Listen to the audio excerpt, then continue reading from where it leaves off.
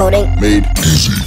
So what's up everybody, this is Peter aka Coding Made Easy coming to you guys with your next C# tutorial. In this tutorial we're going to be exploring more variable types. So we learned about the integer, which is a whole number, could be anything, 1, 2, any negative number, blah blah blah.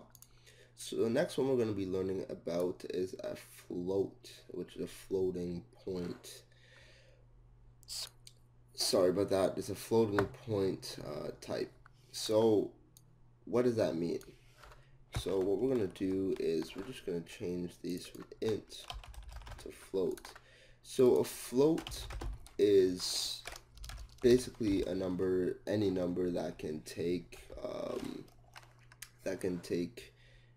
decimals. So it doesn't just handle whole numbers. You can put like 100.5 and 50.7. Now notice when I do that, I get a red squiggly, and it says you can't convert type double to target type float. So we have double and we have float. Well, I don't want to get too technical into computer science terms and stuff, but both float and double, they both can handle decimals. It's just that a double can handle double the amount of space in memory than a float. More than likely you'll be using float over doubles. Doubles can just handle much larger values.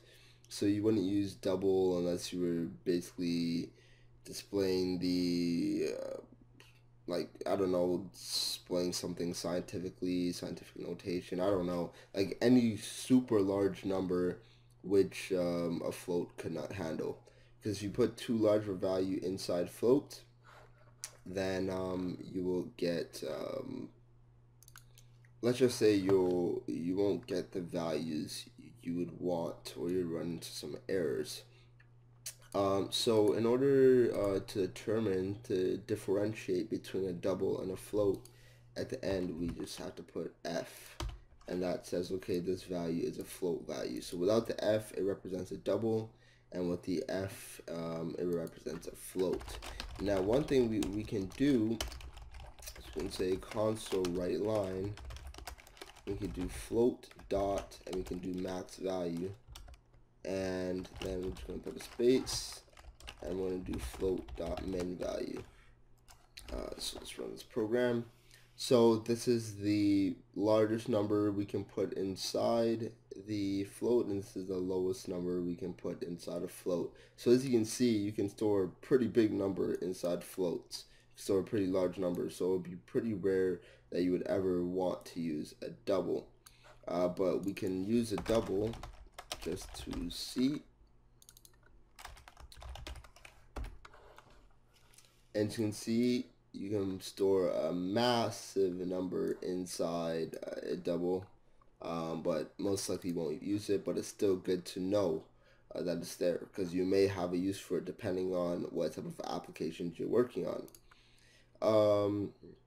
So yeah, so let's get rid of this. So with a floating point number, the same, everything's the same. We can do add, subtract, blah blah blah, and as you can see, it will do the math for us like there.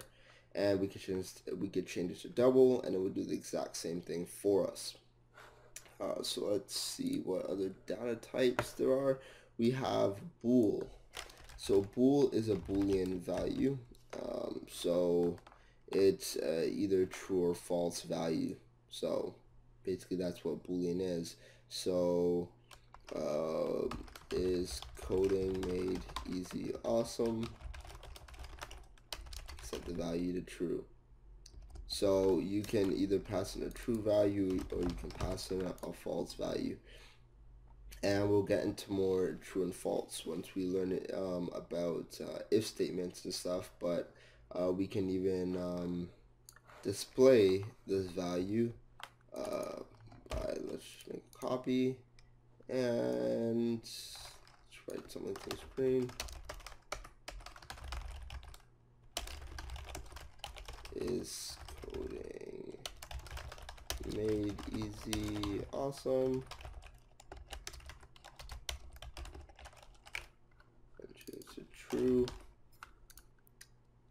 and then we'll put plus and the variable name. Now see how IntelliSense really helped me? I just have to type IS and click enter, and voila, showed up there. So it's CodingMadeEasy awesome, true. And the last variable type I'm going to show you is a char, which represents a character, a single character. So to create a char, you put the whatever name you want. So let's put variable name, and inside there we put the single quotes, and then we put a single character you want to put. So we can put the value a there, and so we can use to store a single value or whatever single character we need to store, and we can display it like so. As you can see, it displays the single character that we've placed in. Now don't worry about these variable types. We will be exploring a lot more of them. We'll be using them more in the future, and you'll see their strengths in the real program as we progress throughout C#. I just want to give you a brief overview of each one of them. But before we end this tutorial, I just want to show you the math operations we have for each variables. So we'll say Peter's health again, and we'll say 100. We'll say damage equals. So you've seen that we said Peter's health is equal to Peter's health plus damage. So we can do addition. Sorry, we could do subtraction. We could do addition like so. So we'll add the two together. We can do multiplication using the star, the asterisk, sorry.